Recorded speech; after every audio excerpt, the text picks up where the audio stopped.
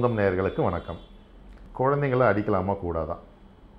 நம்ம பழமொழி ஒன்று இருக்குது, அடி உதவுற மாதிரி அண்ணன் தம்பி உதவ மாட்டாங்க அப்படின்ட்டு ஒரு பழமொழி இருக்குது. என்னைக்கு ஸ்கூல் டீச்சர் கையிலேருந்து தடியை வாங்கினாங்களோ அன்னைக்கே பசங்களுக்கு ரொம்ப துளிர்விட்டு போச்சு, பசங்களுடைய கவனம் மாறிப்போச்சு. அந்த தடி அப்படின்னு சொல்கிறது ஒரு கவனத்தை ஈர்க்கக்கூடிய ஒரு பொருளாக இருந்தது. எந்த ஒரு ஆசிரியரும் ஒரு மாணவனை தேவையில்லாமல் அடிக்கிறதுன்றது கிடையாது. ஆனால் சில நேரங்களில் தப்பு பண்ணும்பொழுது அந்த மாணவனை பனிஷ் பண்ணணும் அப்படின்றதுக்காக அடிக்கிறாங்கன்றதுக்காக அந்த அடியை யூஸ் பண்ணிட்டு இருந்தாங்க. பட் அந்த அடியும் கூடாது அப்படின்ட்டு ஆசிரியர் கையிலேருந்து தடியை பிடிங்கிட்டாங்க. இன்றைக்கி எல்லா மாணவர்களும் பயம் இல்லாமல் சுதந்திரமாக இது பண்ணுறாங்க. ஓகே, அடிக்கலாமா கூடாதா? தேவைக்கு அடிக்கலாம். தேவைக்கு அப்படின்னா ஒரு தப்பு பண்ணுறாங்க அப்படின்னா அந்த தப்பை உணர வைக்கிறதுக்கு அவங்களுக்கு ஒரு பனிஷ்மெண்ட் மாதிரி, அதாவது ரொம்ப வலிக்காத மாதிரி லைட்டாக அடிக்கலாம். அதாவது அது ஒரு பாடம் அப்படின்றத சொல்கிறதுக்காக, அது இன்சல்ட் பண்ணுறது கிடையாது, தட் இஸ் எ லெசன் அப்படின்ற மாதிரி.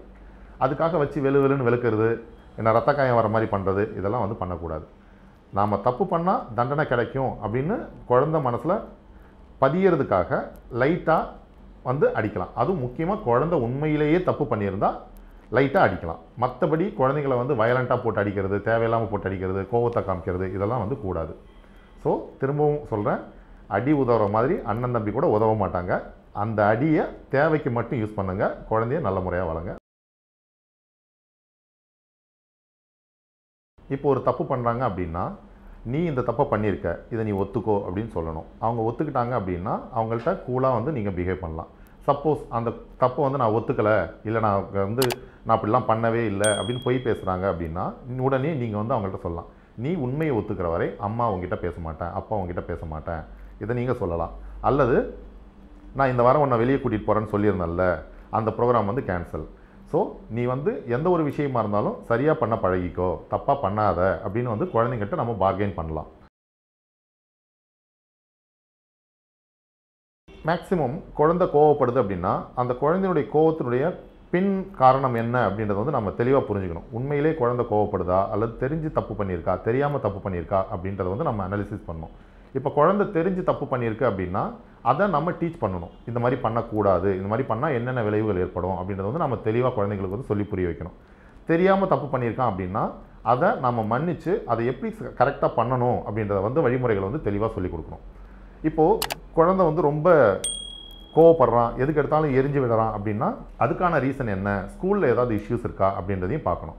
இப்போ நான் ஸ்கூலுக்கு போக மாட்டேன் அப்படின்னு சொன்னாலோ, அல்லது எனக்கு ஸ்கூலுக்கு போக பிடிக்கல அப்படின்னாலோ, ஸ்கூலில் ஏதாவது அப்நார்மல் ஆக்டிவிட்டீஸ் இருக்கா, அல்லது டீச்சர்ஸ் யாராவது இது பண்ணாங்களா, அல்லது பக்கத்தில் உள்ள ஸ்டூடெண்ட்ஸ் யாராவது அவனுக்கு திட்டினாங்களா, அல்லது அவனை ஏதாவது கிண்டல் பண்ணாங்களா, இதெல்லாம் நீங்கள் பார்க்கணும். அப்படி பார்க்கும்பொழுது அவன் எந்த காரணத்துக்காக ஸ்கூலுக்கு போகலை அப்படின்றத ஈஸியாக நீங்கள் அப்சர்வ் பண்ணிக்கலாம். ஸோ அடுத்தது கிளாஸ் டீச்சர்கிட்ட போயிட்டு இந்த மாதிரி இஷ்யூஸ் அவனுக்கு இருக்குது, அதை நீங்கள் ரெக்டிஃபை பண்ணுங்கள் அப்படின்னா அந்த குழந்தை அந்த கோவப்படுறது, எரிச்சல் படுறது, ஸ்கூலுக்கு போகாமல் இருக்கிறது, என்ன பிரச்சனைன்னு ஐடென்டிஃபை பண்ணிட்டு நம்ம ஈஸியாக வெளியே வந்துடலாம். சில குழந்தைங்க அம்மா 2 அடி தானே அடிப்பாங்க, அடிச்சுட்டு போகட்டும், அம்மா அரை மணி நேரம் தானே பேசாமல் இருப்பாங்க, இருந்துட்டு போகட்டும், அம்மா ஒரு வேளை சாப்பாடு கொடுக்காமல் இருப்பாங்க, அதுக்கப்புறம் கொடுத்துருவாங்க, இப்படின்ற வரட்டு பிடிவாதத்திலே அந்த குழந்தைங்க இருக்கும்.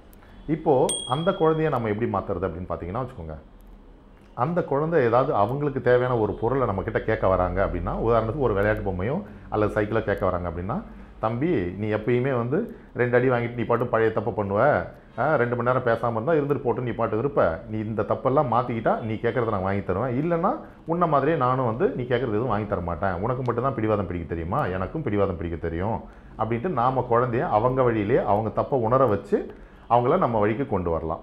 ஸோ குழந்தைங்கள்ட்ட அவங்களுடைய மனநிலை எப்படி இருக்குன்னு பார்த்து அதுக்கு தகுந்த மாதிரி நீங்கள் உங்கள் மனநிலையை மாற்றி குழந்தைங்கள்ட்ட பழகினீங்க அப்படின்னா இந்த மாதிரியான அடம் பிடிக்கிற தன்மையிலேருந்து ஈஸியாக வெளியே குழந்தைங்களை நல்லபடியாக கொண்டு நல்ல மனுஷனாக்கலாம். குமுதம் சேனலுக்கு சப்ஸ்கிரைப் பண்ணுங்கள். உங்களுடைய கேள்விகளை கமெண்ட் பண்ணுங்கள். உங்களுக்கு பிடிச்சிருக்குன்னா மற்றவங்களுக்கு ஷேர் பண்ணுங்கள். நன்றி, வணக்கம்.